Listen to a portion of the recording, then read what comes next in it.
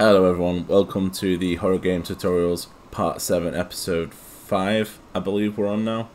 In this one it's going to be just a couple of quick hints and tips for setting up some trigger events for your jump scares. Now, if you've got your lamps set up, your lights, your doors, and you've got interactable objects, so let's just open up this light, for example. So if I go into my blueprint and let's move that over, so I have a few things on here that I can call, so I know that I've set these features here. So if I go into my level and I add oops, wrong one. Open up my level blueprint, and if I create a trigger box and we drag that into the scene, so let's say we have that here, and we go into, I'll leave it as trigger box 2, so we're going to go into our level blueprint. If you don't know where that is, it's, you click up here on list of blueprints, world blueprints, and then you go to level blueprint. So I'm going to right click and add a event for that trigger box that I just created.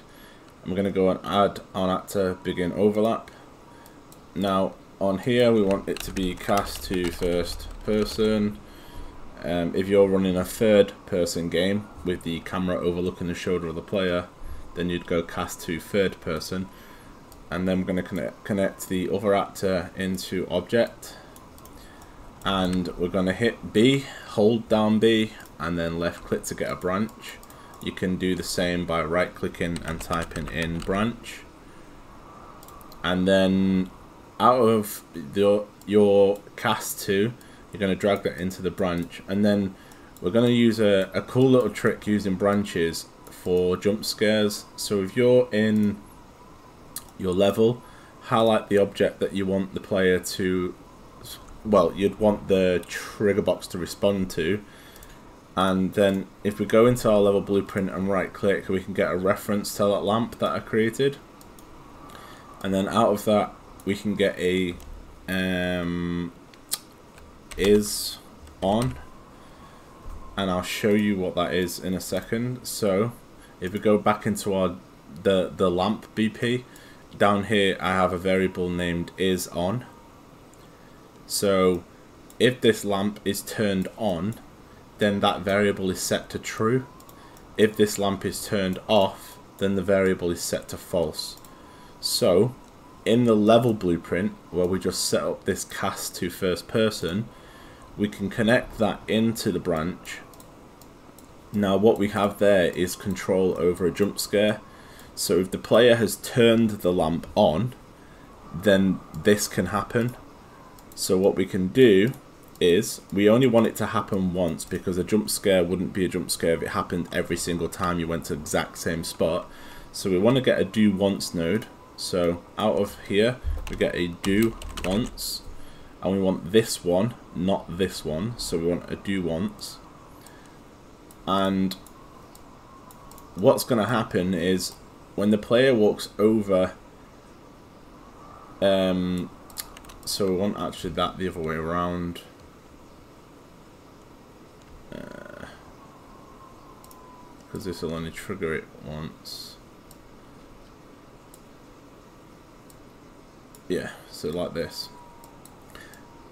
So if the player walks, you've got two possible control points here. So if the player walks over this trigger box and the light is turned on, then you can have it maybe play a sound at the location, like a jump scare. Or if the light isn't turned on, you can have it do something else. So this just gives you another way of controlling your scene, controlling how and when those jump scares can happen. So if we go into the game,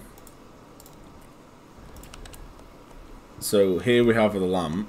There's a point light in the scene just because I was doing some editing, but if the lamp it won't turn on because the breaker's off. But if the lamp is on and I walk over this trigger, which is here, then something can happen. If the lamp is off, it won't happen at all. So it's just a quick and easy way of controlling your jump scares.